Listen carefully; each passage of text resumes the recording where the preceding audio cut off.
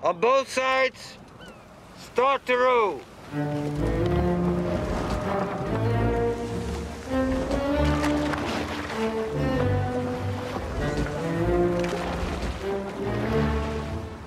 I'm on a journey with the crew of this fabulous longship in the port of Liverpool, recreating the Viking invasion of Britain. So what were the secrets of success for these conquering warriors? Well, the Vikings were master craftsmen, able to build fast, powerful, ocean-going ships like this one. But they were also very skilled navigators. The Vikings were ambitious explorers. They travelled as far west as North America and as far south as Iraq. And, of course, they came here to Britain. So, Bjorn, how did the Vikings actually get here? How could they navigate reliably?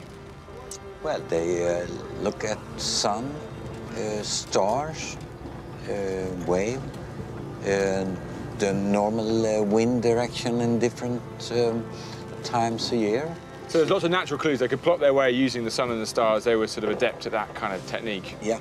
What if you can't see the sun or the stars? What then?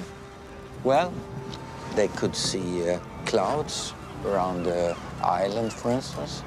They can see the seabirds where they fly back to the nests. They can smell the land sometimes. If there is a pine tree or something, you can smell it. Really? So when you've been at sea for many days Yeah. and you get close to the coastline, you just get a sense. Yeah. You can start to smell it. Yeah.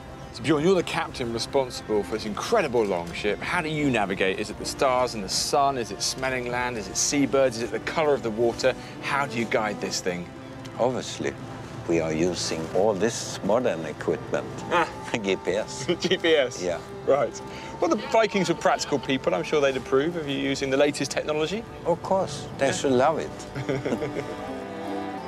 Bjorn's longship is rowing round what was once a well-established Viking settlement, the Wirral Peninsula. On land, the Wirral is also the site of the Battle of Brunanburh, a Viking bloodbath. It's described as Britain's greatest battle before Hastings. For decades, the precise location of the battle was up for debate, but many people now believe that it was here in this area, part of which is Brackenwood Golf Course. In the summer of 937, two armies clashed here.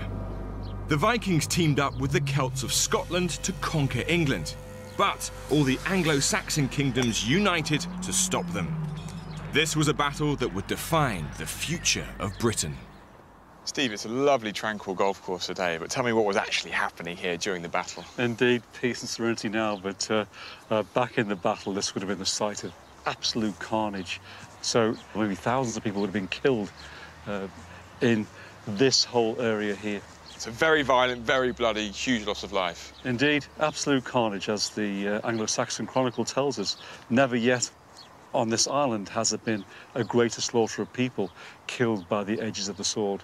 This was terrible, it really was. And the result of the battle? The united Anglo-Saxon peoples won a resounding victory. The legacy was twofold, really. From an English perspective, it was one of the first occasions when a united English force were fighting together in a major battle.